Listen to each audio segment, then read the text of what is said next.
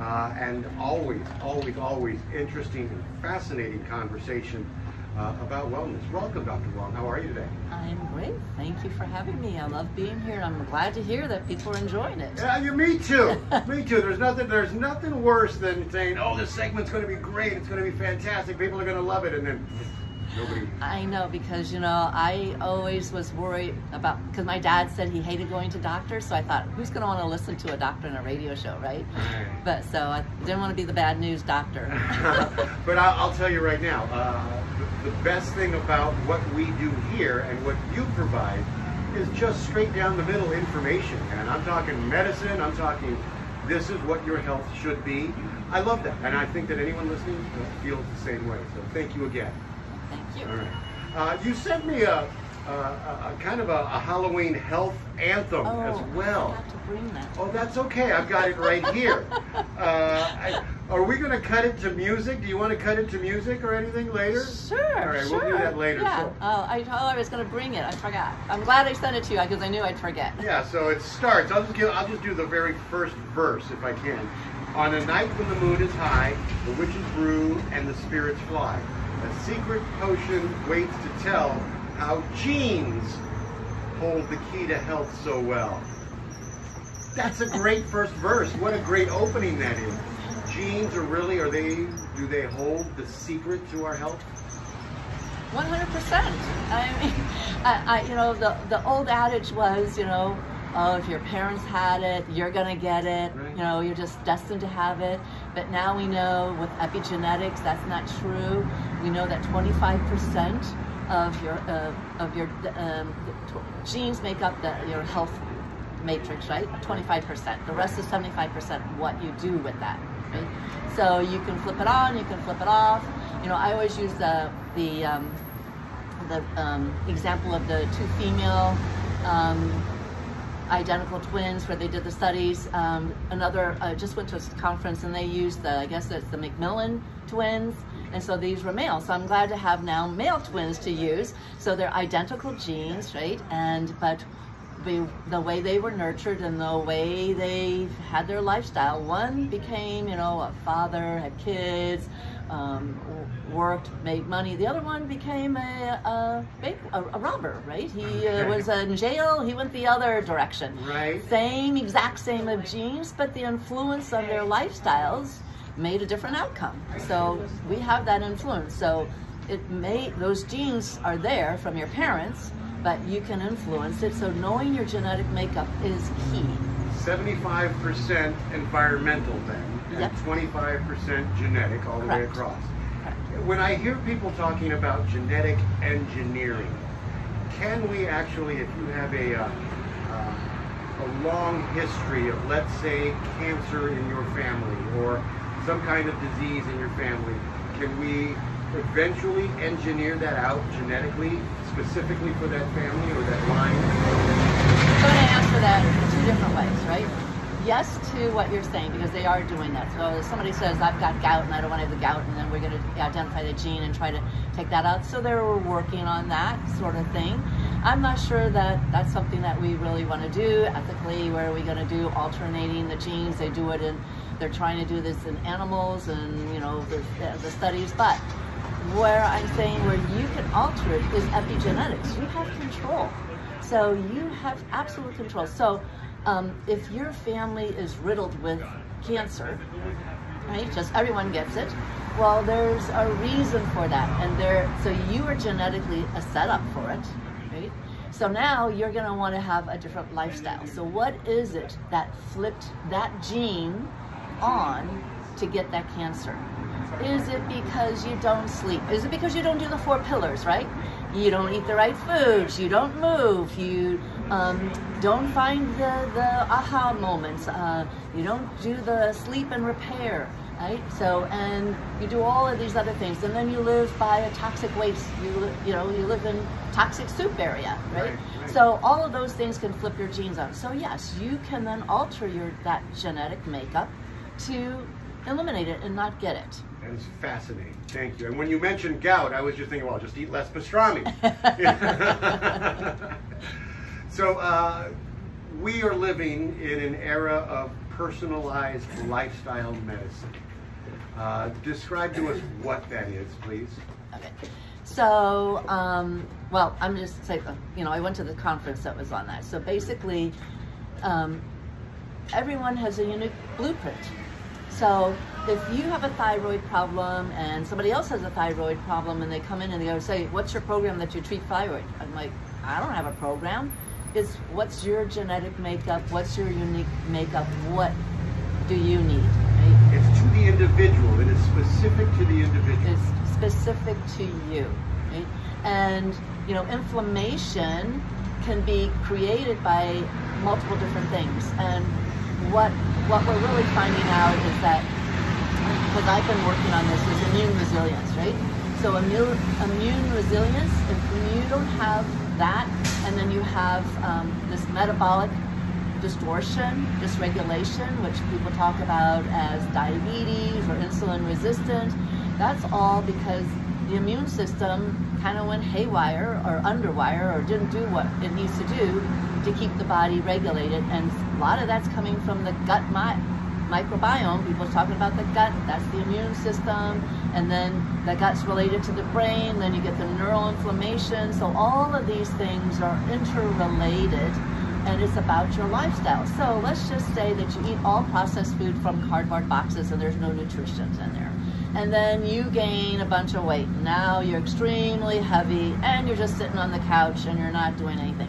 How well is that mitochondrion working to help you repair and the immune system help you to heal and keep you safe? And the brain now is worried about, like, I can't get all this work done, and now you feel depressed and you feel anxious and you're just more on the couch. It's just a vicious cycle. So it's all related, but we can figure out what's going on for you and just making a few changes. It's as easy, and I know it sounds easy when I say it's as easy as really just going by the 4 pillars that you constantly tell us about. And if we immediately eliminate 2 of those pillars from our lives, we're going backwards at that point, right? Yep. Okay. Oh my God, I love this. So talk to us about the bi-directional relationship between metabolism and the immune system. Okay. So the immune, well, as you know, we used to think that the immune system is just one area, but it turns out every cell, every organ is contributing to your immune system. Right? And so if you have this dysregulation and metabolism in a certain area, your immune system's going to be off. Right? So, and then you're going to have whatever disease state that you have. So let's just take something like neural inflammation, right? So you have high sugars, and instead of utilizing the sugar and having enough and getting it into the cells, and you now go into this glycation, which is the sugar attaching to the protein and the fat, which now gets sticky, makes your blood sticky and clogs things up. And let's say that your genes has this little, where your Achilles heel is in the neural inflammation area. So now you have this ability or creation of this inflammation that's created in your brain, right? And so now you're having Parkinson's, dementia, Alzheimer's, but you could have controlled it by not having this dysregulation of your metabolism, which the immune system is in the microglial cells of the brain, which is what controls those microglial cells. And now they're dysregulated and they're not functioning as well, and they're going haywire, and you start putting things down like amyloid plaques, which is in Parkinson's, right? But they've done, I'm going to kind of go off on a side here. No, I love this. This is perfect. But the amyloid cells, so they think that created Parkinson's, because they find in the brains of Parkinson's all this amyloid cells. But then they find that all these healthy people who didn't have Parkinson's has all these amyloid cells. So what's up, right? So what it is that the microglial and all of the immune system in the brain cells is trying to protect it. So now you're diabetic and you have all this sugar and you eat all this stuff, the protein and the fats, they kind of clog things up. That's where your Achilles heel is. And the immune cells there are saying like, oh, we got to protect it. So they put down these what were cells, the amyloid cells, Right. put those cells down, but is more protective to prevent it. But then all of a sudden, one person who has that glitch to make the Parkinson's, they couldn't control it enough, and then you get the Parkinson. So it's not actually the amyloid cells, it's this immune dysregulation, the metabolism in that area. So wherever your genetic Achilles heel is, and then you get that immune dysregulation. So some people get autoimmune, some people get, whatever it is. Parkinson's is insidious and beautifully described, by the way. Thank you for that. So I'm going to take you back. I'm going to take a right turn here and take you back to my 11th grade physiology class, if I can. And correct me if I'm crazy here, but leukocytes in our body, they attack disease cells, or they attack the disease. Too many leukocytes, and we get leukemia. Where's that line crossed, if I? So macrophages, those are big defenses, and so that's the immune defense, right? And this is your metabolism dysregulation. So when you call up the macrophages, let's just say you get a cut on your leg, okay, and now it's getting irritated. So the macrophages go there, they kind of gobble up the bacteria, they try to keep it clean and keep it all. Now if it gets dysregulated and you have like some disorder on your skin or something that's not going on, so these called macrophages, they're called M1, so the first stage of them. And then they go transfer over, or maybe it's the M2. So the M2 are the healthy ones. Okay, and so now you've got the M2s, and then all of a sudden something goes haywire and you get more M1. Then it becomes a disease state, right? We don't want that. So we need that balance between the macrophages when, and I'd have to review all the technology of this, but basically, you've got your bouncers and you got all the helpers and you got the policemen, and they're all kind of managing all of this. But one just kind of goes awry and they just take off, and that's the macrophage. And it's just throughout the body and all the cells and everything. So in leukemia, you're saying the neutrophils, those became wild and then they became abundant and became leukemia, right? But it can be in any cells, in any organ, in any place of the body, and it's really starting from the macrophages, which is your immune system, and it's part of the dysregulation. So when someone is looking to a professional for wellness, this is where you go. This is where I go, and I'm delighted at how clearly you can explain this to us. One of the questions that I'd gotten from a listener, I didn't include it on the sheet, was about psoriasis and diet, and is there a way to control psoriasis through the diet? Yeah, so psoriasis is an autoimmune, right? So that is where your dysregulation is in.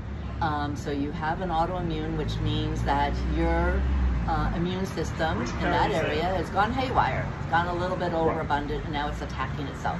And the area that it's attacking is the skin. So if you do things that are inflammatory to that, it's going to create it, make it worse. So you can totally control it by doing things that are of the 4 pillars. Okay. Always back to that, because that's how very important those 4 pillars are. I mean, there are nuances to all of these things, because if you're doing all the 4 pillars and it's not right, then we have to dig deeper and go a little bit more specific, because there are what I talk about, and we're going to get into these, the 5 key factors for inflammation, right? So, but let's just go back to the 4 pillars for this person. So they would just do food. They have to be anti-inflammatory foods. So you have to figure out and know what anti-inflammatory food diet is. It's pretty simple. It's with just whole foods, your produce, your proteins, vegetables, just nothing processed. Stay away from garbage. Right. Nothing processed, no ultra processed, very clean food. So you need clean food, and then you definitely need movement, because the more movement you have, the better your mitochondrions work, and the mitochondrion is where your immune cells are functioning and working, and that is what's repairing and restoring things. So then if that's going to be working, humming along, it's going to kind of say, hey, let's put things in check here, right? And then the mood is the same thing. It's also getting all things in balance. And then the fourth one, which I don't think we've delved in too much, is about the sleep or the repair. And so repairing the body. So if you have to be able to detox, so detoxing and repairing is through sleep, it's through the foods that you eat, it's through the water and hydration that you do, it's through the exercise and the sweat that you do, it's through the deep breathing you do, the exhaling, all of that. So it's all combined in there. So when we talk about restorative sleep, and you're right, we should talk about it more, because not enough of us get restorative sleep. Some people sleep a few hours a night, some people sleep maybe 8 hours, but they toss and turn, they're not really getting restorative sleep. It's that deep REM sleep, yes. if you will, right? That's yes. what we need in order to repair our bodies, in order for our bodies to heal from whatever garbage we did to it all day long. Yep. Do you get enough sleep? I set you up for that one. Okay. Yeah. Well, you're supposed to, what is it? Walk the talk. I don't do that one so well, but I do try to get my deep sleep. So, I mean, you want to go to bed at a reasonable hour. You want to make sure your adrenals and the HPA axis is functioning well, and that really is going. I mean, none of us do it because we have all the electronics and all this blue light and all this. But if you go when the sun down and then get up at the sunrise, hopefully you're not living in Alaska or Norway, because you're going to have a problem there. But so if you go to bed around 10 or so, which I don't ever do, I try to, and when I feel, but I listen to my body. When I know that I'm overworked or I feel like I've been attacked by a virus, I know that I need to sleep. I'll go to bed. I'll go to bed at 8, 7. I'll go and just sleep because I know I need that deep sleep. And then I try to relax my brain, let those thoughts go out, and just try to get down into that deep deltas and sleep, right? And I mean, not everybody needs to have a full night's sleep. So, I mean, the studies say 8 hours, 7 hours, whatever it is, but there are some people, they do the studies on them, and they function well at 4 hours. Their reflexes are good, and so those people, there are not many of those, but there are some people who are that sleep only 4 hours. But I say that we generally sleep in 4-hour chunks. We don't really sleep straight through the night. You wake up, you're kind of vigilant, because we're still looking out for that panther that's going to attack us, and we got to know that it's not there. But the problem with a lot of people is that when the liver's been working and detoxing, and then all of a sudden there you go, is there a panther out there? They wake up at 3 in the morning and they're like, oh, I kind of felt something, but it was the liver like churning away, cleaning things out. But then your mind starts going, what about that project I need to do in the morning? And they can't get back to sleep. You got to train yourself to be able to just ignore those things. And I got a lot of worries and stress, but I just try to turn it off. And it is just easy as that. You practice, you meditate, and you practice that. So when I do sleep, I get my deep sleep. I make sure that if I haven't, then I try to get it during the day sometime.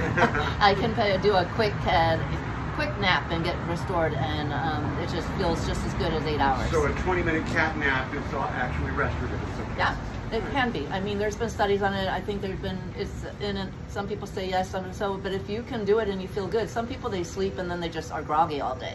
Right? So it just depends. When I get my best sleep, I actually sometimes, and this may sound crazy, but when I get my best sleep, during that sleep, I say to myself, this is pretty good sleep. Yeah. I don't know how that happens, but I'm saying to myself, well, this is pretty good sleep here. Well, the conscious mind and subconscious mind are always talking to each other. Okay. So, and I want to stay on sleep for just a second if I can. More likely to get really good sleep if you don't eat a meal before, and also exercise. If you exercise before sleep, is your heart pumping too much to get good sleep, or is that a good thing? Yeah, so there's sleep hygiene. I think people don't do enough sleep hygiene. So those are some of the key factors that you have mentioned. So you definitely don't want to be on a full stomach, and you don't want your stomach working and doing all of that. You're supposed to do it during the day, make your energy, and then they're going to start cleaning things up. And so they don't want to have a lot of having to digest. So you don't want to eat late and right before bed. You don't want to have a lot of light right before bed, because the brain is supposed to know that the sun is set. It's time to, the melatonin needs to go down. I need to now go to sleep. And that's millions of years of evolution that has trained us in thinking that, right? Right, absolutely. So the sun sets, your melatonin starts to rise, and then you start to get groggy and sleepy, and then you want to sleep. And then some people will go past it, and then they throw it down, and then they put their cortisols up, and then they're all screwed up, right? So you just want to be in tune to that. So so that's part of the sleep hygiene. And what else did you say? Oh yeah, exercise. Yeah. So you don't want to be stimulating the body beforehand, because that's more of a wakeful state. But you know, mild stretching, something to relax, that type of thing is okay. But you don't want a good old adrenaline pumping, endorphin rush where you're now wide awake, that type of thing. So you don't want to do it. It's relaxing. So people who read on Kindles, that's not as great because there's a lot of light on that. Maybe wear blue light glasses to prevent the intake of those UV rays, those wavelengths.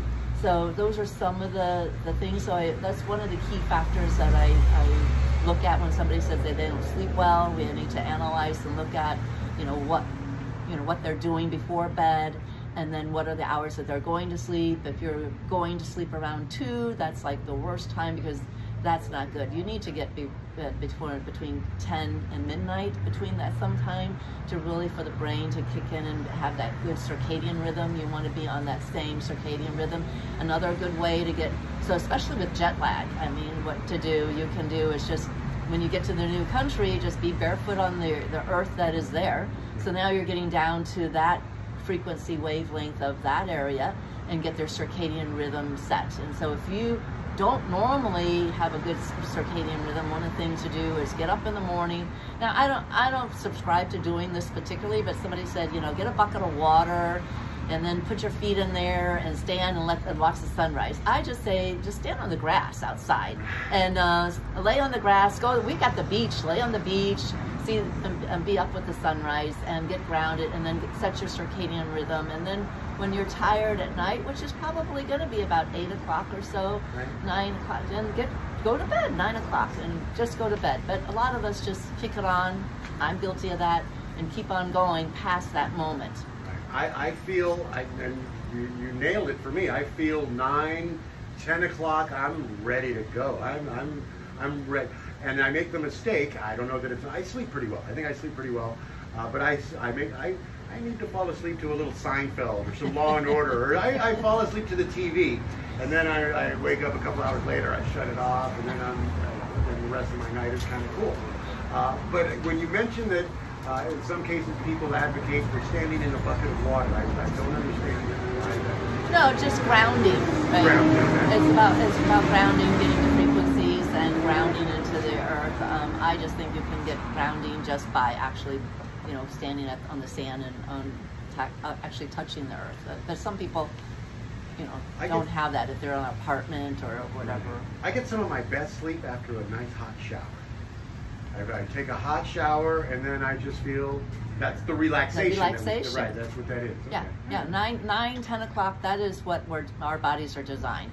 But we're still going at that time. I mean, I don't know about, Spain and all Europe when they're actually just having their dinner at that hour. 9:30, 10 o'clock at night, right. They're having their dinner, but they have a whole different thing, because they take a siesta in the afternoon, and they're sleeping. I mean, you go there and you can't find a shop that's open in the afternoon, right? They're all sleeping, right? They're up eating dinner at 10 o'clock. Right, right. Yeah. So different. So they're doing it a little different way, but. I grew up in a household where we ate fairly late, and to this day, we still eat late at my house, and I'm later than normal. I'm not Spain late, but I eat fairly late. So are you ready to answer some questions from listeners? Okay. This listener wants to know the health benefits of the following 3. Not all together, but individually. Health benefits of ginger, health benefits of garlic, and the health benefits of pomegranates. Okay. So ginger, I take that every day.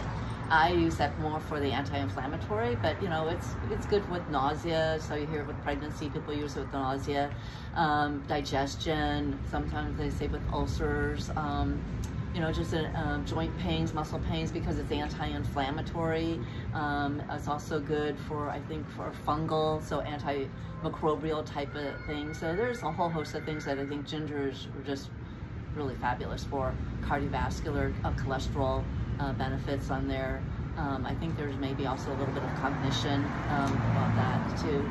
And I think all of these are going to have crossover for some of those things too, because they have polyphenols. So polyphenols is what we need, right? So it's the color. So I mean, garlic and ginger don't have that brilliant color, but they have a lot of good benefits. I mean, and I use garlic every day. I take aged garlic for immune and cardiovascular. It's a if you want to know, I can send you the link if you go to my website and connect with me, and I will get you it. But it's Wakanuga brand colic. Aged garlic is the one that I use personally, that I take daily. And garlic is good for, as I said, cardiovascular, blood pressure. I use garlic for everything. Yeah. You know, everything I cook, there's garlic. Yeah, You know, garlic I make a chimichurri that'll set you on fire. It's a wonderful herb, cooking and tasting, and health-wise, it has so many benefits. Pomegranate, I like to say it's a little bit of an aphrodisiac, because it's one of the things that I tell people to eat for good nitric oxide, and nitric oxides gives you good circulation. You have good circulation, you have a good erection, so everybody likes that. But so it's good, it lowers your blood pressure, good for cognition for pomegranates. So it's good cardiovascular, so that's a really good. But the key thing is polyphenol. So that's in your fruits and vegetables, your root vegetables, all of those. So you can't get enough polyphenols, actually. So Himalayan buckwheat has high density, and so I've been trying to cook with that, drink tea and that, sprout that. So but those are polyphenols. So, thank you. And pomegranate also has what is the word I'm looking for? Antioxidants. It's an antioxidant. What polyphenols is what the antioxidant. Okay. So it's that component that's in there. This one's kind of a strange question, but I know the answer to that. It scares me to even think about it. Should you ever pull a scab off of a cut? I want to hear your answer before I tell mine. I'm saying no. I'm saying just let it fall off on its own, or whatever. Let it just dissipate, because a scab, I was taught in 11th grade physiology that it's our natural Band-Aid. Yep. Right. Well, so now we try to not get our natural Band-Aid. How so? So, they have all these silicone, and they have these products. I use just topical antibiotics, or just moisturizers or things, because if it slowly heals and granulates in, then you don't get that big, clumpy, dry that part of it. And so I try to avoid getting that, so that you don't get that itchy and that wanting to pick it off and peel it off and that type of thing, because you can scar yourself with it. So with burn patients, I mean, if you just think about that, that's what happened with burn patients. Especially around the thorax, if you have a circumferential and you let it scar down, that's called an eschar, and we have to cut that open so they can breathe and move their chest, right? So a lot of the treatments they're doing is maybe trying not to get that scarring down, because you don't want it to scar down and constrict. So you want to do things that are, moisturizing, that keep the antibacterial, that keep it and let it heal, and that epithelialize, and you'll get your skin back, but not have the big thick layer of a scab. So we try not to even scab now. So not as crazy a question as I thought it was to begin with. Thank you for answering that. This comes from a 60-year-old male about to get labs, What kind of labs does a typical 60-year-old male need? What do you look for if they walk into your office? What kind of labs did you say, okay, this is what I want to see? So you said to walk into my office, so I'm going to go in my direction, but if he's going for conventional, he's looking for a little different answer. But if budget was no option, then what I'm looking for is to do specialty labs. So one would be genetic testing, just to know your basic blueprint and what you're made up of. Then I would want to know your mitochondrial function. How well is that functioning? And in that, there's a whole host of things like your toxic load and just knowing how well you're clearing things and heavy metals. And then I'd also would want to know your gut function, how good is healthy is your microbiome. So that would be the basics of that. And then on top of that, and then 60-year-old, I probably would also want to know your hormone level, how you are clearing that, to know if you are actually clearing and developing risk for prostate cancer. So I probably would want to know the hormones, and then it would give me an idea of some cortisol levels, your melatonin, and just your testosterone levels and things like that. So just hormones. So those would be the 4 specialty labs that I would just do as a general basis just to get knowledge. And then on your routine labs, I have a whole host that I do. So your CBC, which is your white count cells, looking at your neutrophils and things like that we talked about, your platelets and things like that. A comp panel, which tells you your, which is the sodium level, your electrolyte level, and then it has the liver portion of the liver panel in there. I can't remember what else, but it's one of the panels on there. It'll tell you your glucose levels, and you want it to be fasting. And then it would be the A1C. So I always like to know what people's A1C levels are. I kind of want to know what your CRP is, which is how much inflammation is going on. Then I want to know your homocysteine, because that's another inflammation marker, more pointed towards the cardiovascular. And it also will tell me about your methylation, which is your detoxification system. And then I would want, I like, at Quest and LabCorp has it too, I don't know what they call it at LabCorp, but at Quest, they have, it's called Cardio IQ, and I like it with the inflammation marker and the myoplastin. I don't remember what it's called specifically, but those markers will tell us not just your cholesterol level, the all the numbers that they normally tell you, but it'll tell you your particle sizes, which is more important than your numbers. Now, by particle sizes, what do you mean? So the particle sizes of the cholesterol. So they have the small clotting kind, so that's bad. So if you have a lot of those, that's dangerous. But if you have the big fluffy ones and you have the larger particle size, that's okay. So let's say your LDL is not a good number, but they're all fluffy and big. Well, then I'm not worried. If you got bad numbers and you have all little clotting ones, I'd be like, oh my God, we need to do something ASAP, right? So it's kind of what are those numbers made of? So you want to know. So what particle size? And then I want to know your lipoprotein A, which is a genetic marker. So, and if that's high, then I'd say you were given a raw deal, because genetically, diet and exercise won't change your numbers, and maybe a statin would be good for you. Now, if your lipoprotein A is good, and your numbers are all bad, and you got smart particles, I'd say you gotta get on the stick, because you're not doing the 4 pillars, not at all. And it shows it right here, so you gotta do some changes, and you can do it. If you wanna take a pill, and just do the easy quick fix, fine, but there's a lot of consequences with those pills, so I would avoid that. And then I would want to know your thyroid, so more than just the TSH is what they typically do. I would want to know the free T3, free T4. I would want to know the reverse T3, which they typically don't do. And then I would want to know all the antibodies to the thyroid, because a lot of people have some antibodies going on in there that people don't realize, so I would want to know that. And then that's a lot of blood they're drawing then. Oh yeah, my family is not happy when they get their blood drawn at all. They're like, do we have to do this? And I think that brings up the question: Can those things be found only through blood, or is the urine sample that we give? So when I test the mitochondrion, that is also through urine. Okay. So it's a combination of blood and urine. Okay. Because you're looking at metabolites. Do you want me to go through the rest of the list that I say? Please, okay. Please. And then, so that's the thyroid, and then so those are the thyroid, and then we did the liver, and we did the, and then and typically I like to know the sex-binding globulin. That's a hormone.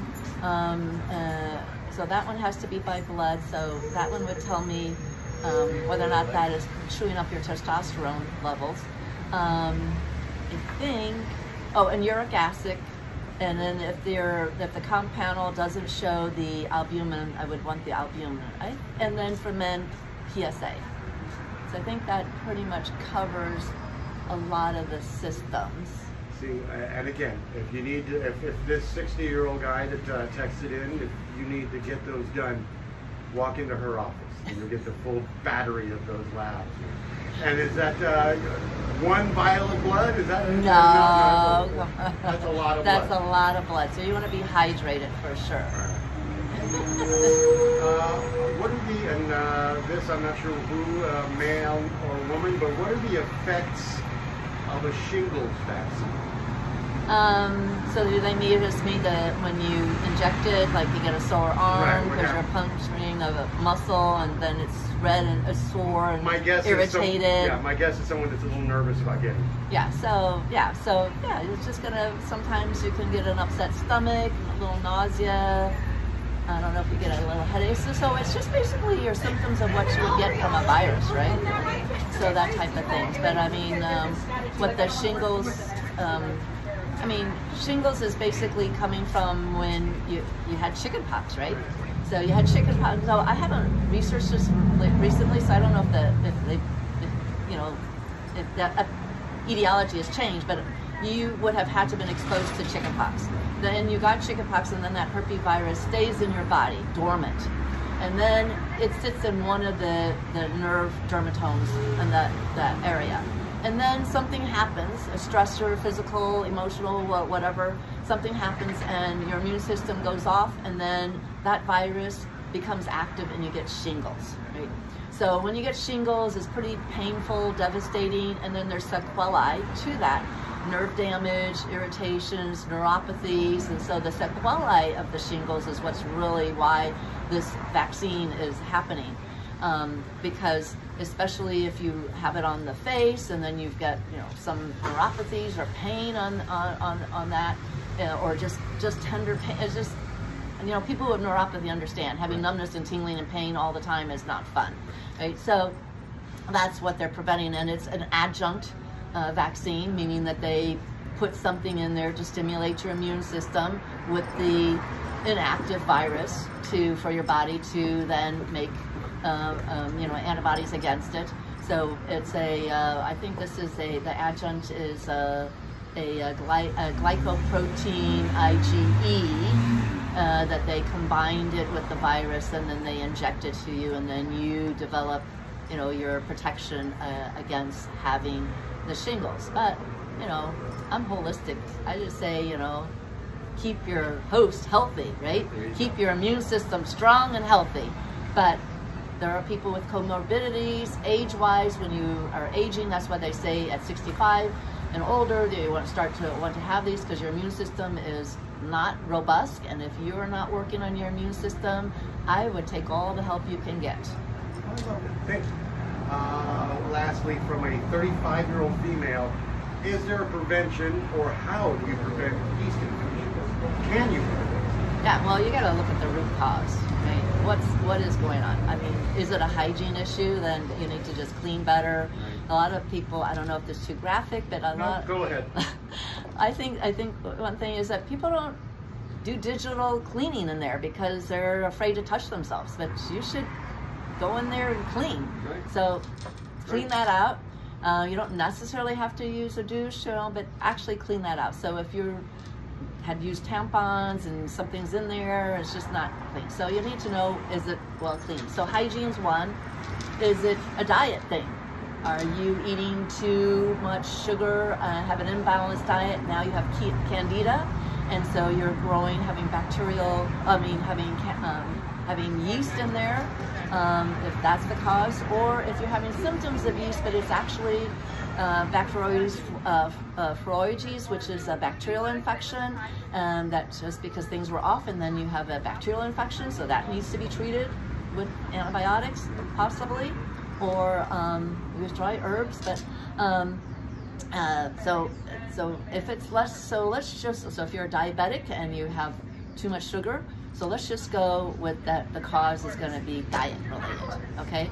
So if it's a diet related yeast, or let's just say you took antibiotics, and then antibiotics will cause a yeast infection. So then you need to rebalance the pH and all the bacteria that's there, right? So then you need to do certain things to prevent that. But let's just take the root cause of diet, which I think is more common.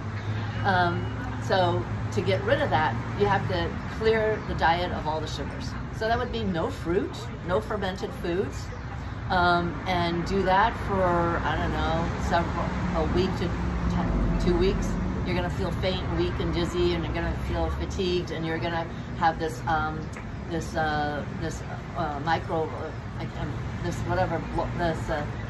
can't think of the word right now, but the dead stuff that comes off the sludge, okay. Right? There's a specific word, but I'm blanking on it. I like your description. I'm thinking, you know, forget the specific word. That description just nailed it for me. I know what you mean. So the die-off of all that extra yeast, right, is the sludge that right, you have to clear, so you're going to feel not so great. So when you do that, then you can get yourself back in balance, so that when you do have that cake or cookie or so, you don't get more yeast. Right? So those people who tend to have yeast, and then they're saying, oh, I'm taking a probiotic, or I'm taking that yogurt, but it maybe it's because their diet is off and everything is already off, and we need to get it in balance, and then you can just, you know, enjoy your cake every now and then, right? So beautifully described, and thank you so very much. As I look at our clock and I'm looking at the text connect, our listeners are wondering if they need to get in touch with you. How do they do that? So I think the easiest way is just to go to my website, because there you can send me a message, you can book a complimentary discovery call, and we can actually chat about your specific issue. And so my website is anitawangmd.com, and then just connect with me there. As always, fascinating and informative conversation, and I really, really appreciate you doing this. Oh. Thank you for having me. Thank you, Dr. Anita Wong.